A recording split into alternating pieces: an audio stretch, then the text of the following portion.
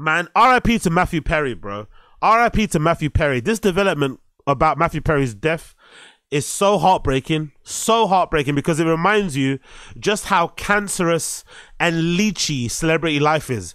Like, it's just one of those hazardous occupations where, and now it makes me kind of understand why a lot of celebrities go out of their way and will start bawling and crying when they win awards to thank the people around them and say, I couldn't do this without my team, I couldn't do this without my team, my family, my friends. Because usually I think a lot of them know that that journey to become a star in Hollywood in any way, shape or form, or entertainment industry is littered with landmines. And most of the landmines are people nearest and dearest to you. They always say that anyway, right? They always say the people who usually do you dirtiest aren't like strangers. It's usually somebody that you kind of know. Somebody within your quote unquote inner or extended circle. So it's really sad when you hear of stories of like Hollywood people, entertainers, actors, and just cultural figures who, like, you know, get done dirty by the people nearest and closest, or the closest to them, who are kind of all looking out for themselves, and in the process damaging and hurting their friend, and in this process a lethal way.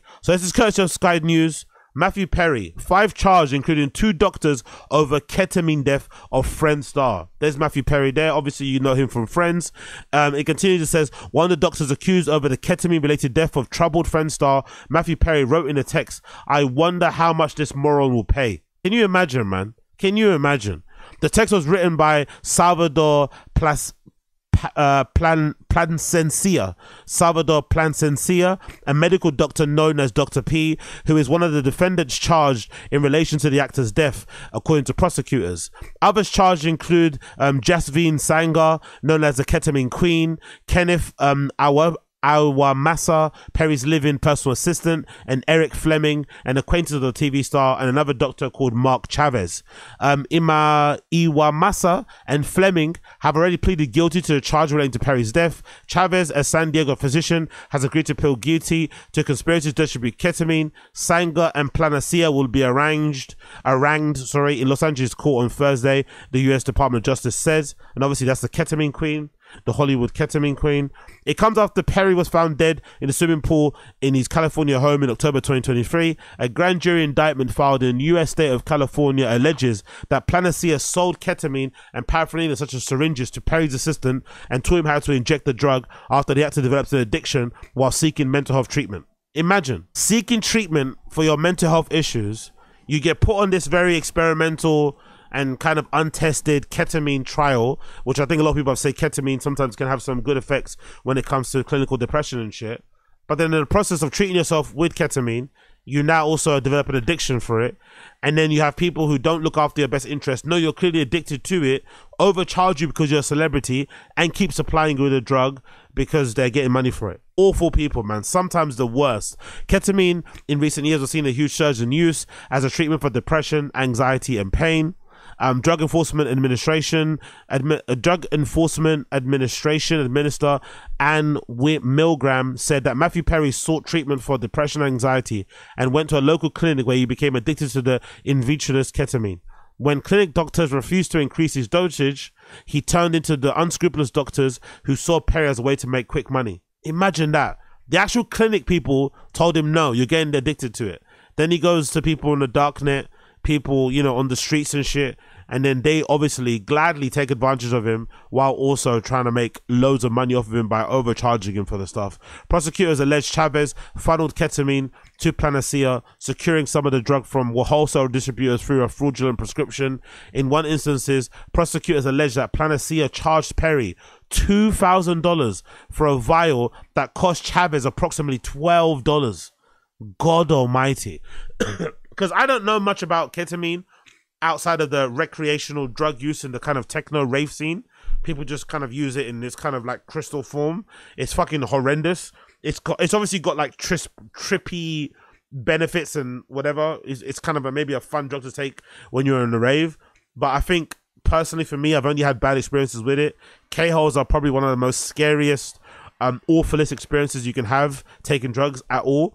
But usually, from what I'm led to believe, ketamine is usually the cheapest drug to buy in terms of a party drug. From what I'm led to understand, I'm sure of it. I'm sure a gram of ketamine is probably the cheapest thing you can buy if you're on a rave. Obviously, a gram of ketamine is also very dangerous because you take too much and you're fucking done for the night.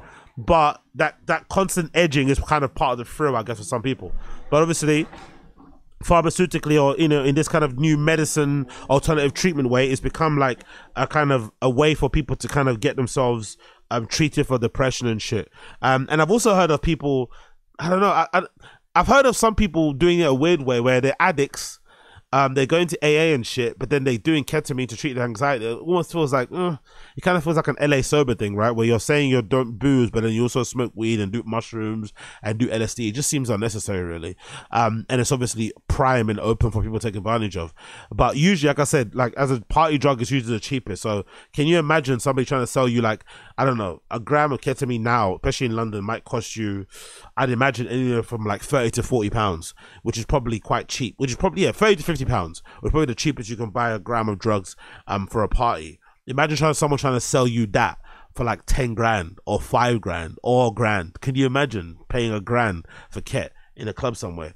Absolutely crazy. But I guess celebrities and shit and people of that sort of note would gladly buy it because they have money continually coming in and they don't want to, you know, go through the hassle of trying to find somebody. They'd rather you find them for them. So they kind of are okay of paying that exorbitant kind of finder's fee to acquire the shit. But obviously it then kind of primes them or makes them susceptible to get addicted and to get actually taken advantage of by these dealers.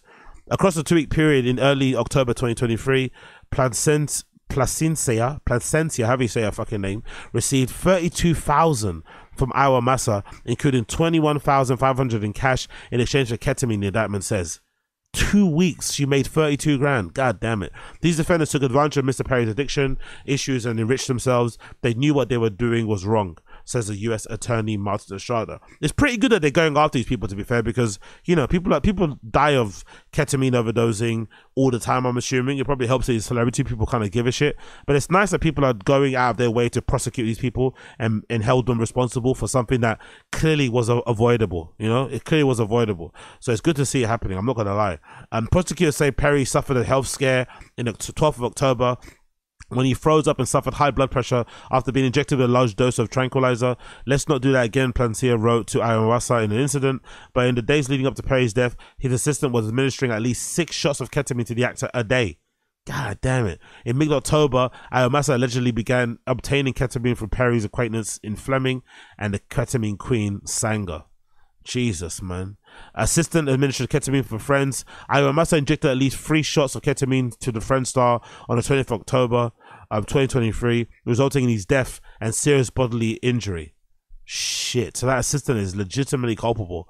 The prosecutor said the defendants exchanged messages referencing ketamine as a cause for Perry's death soon after it happened. At the press conference announcing the charge, Mr. Stranda said he also tried to cover it up involved by supplying the actor with drugs.